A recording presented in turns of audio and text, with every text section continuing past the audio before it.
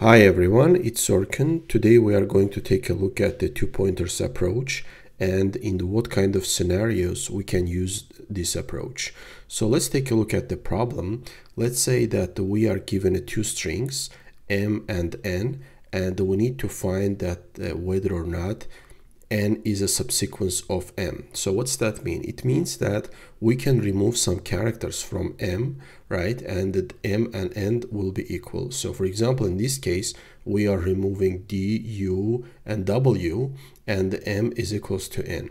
So how we can solve this problem? There are a number of ways how we can solve this problem, but the easiest and the most efficient and optimized way to solve this problem is to using two pointers approach. So how we are exactly implementing that?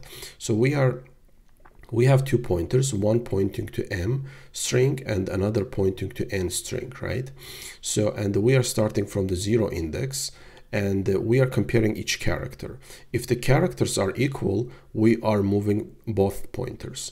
If the characters are not equal, then we are moving pointer only in m string, right? So for example, in this case, a is equals to a, so we are moving both pointers.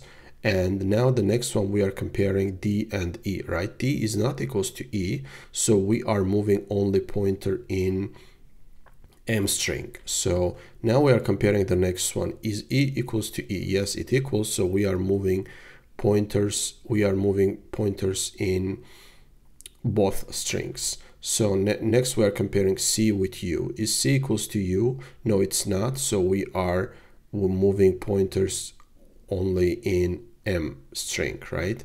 So now we are comparing c and c, and the c is equals to c. So at this point we can say that the n is subsequence of m because we are at the last character, right? So at the last character of n, and the n is equals to at the last character of n, and it equals to c, so the last character of n. So at this point we can say that it's a subsequence of m.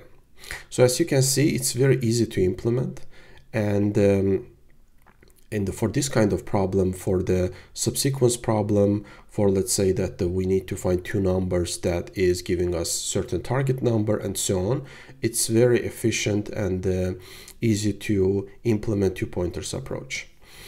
Okay, that's it for today. Hope you like my content. If you like it, please hit the like button and subscribe my channel. See you next time. Bye.